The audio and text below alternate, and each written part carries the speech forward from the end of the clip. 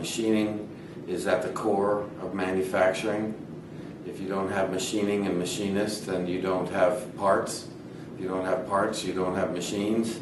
If you don't have machines, you don't have production. So machinists are pretty important to the whole manufacturing sector. If you look in any direction, any manufactured item you look at, a machinist probably had his hand in it somewhere. We have a fully equipped shop as far as being totally equipped from the beginning to end with manual machining, the CAD/CAM software, and the CNC equipment that we have from the Haas Machine Tool Company.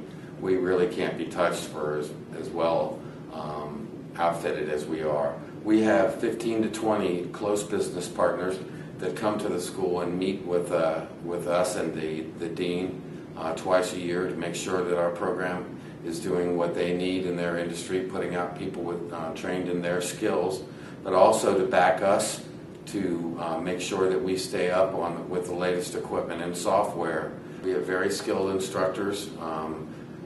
On the day we have 2 instructors. One of them is a CNC subject matter expert who owned his own rubber mold making shop in Cleveland. Our night instructor works during the day in his own shop.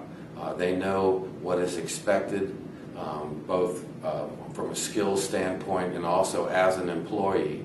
So we are constantly telling our students what they need to do to be employable and to keep the job, not just get the skills to get the job. Currently, as of February 2012, the job market has heated up even more. Even in the so-called dark days of 2007 and 8, my students were still getting jobs and getting hired.